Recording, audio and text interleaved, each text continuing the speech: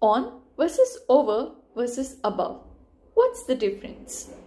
On is used when there is physical contact between two objects and one of them is placed or kept in a vertical position to the other one. For example, I left the glass on the table. The blanket is on the grass. Whereas over is used when there is no contact between two objects and they are just in a vertical position to each other with a distance.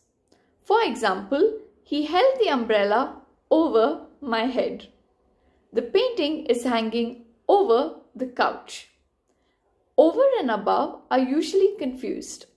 Above is used when something is at a higher level but not directly over something.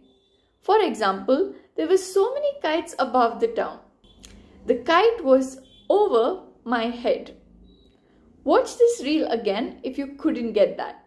And if you did, try to make sentences with on, over and above. Happy learning!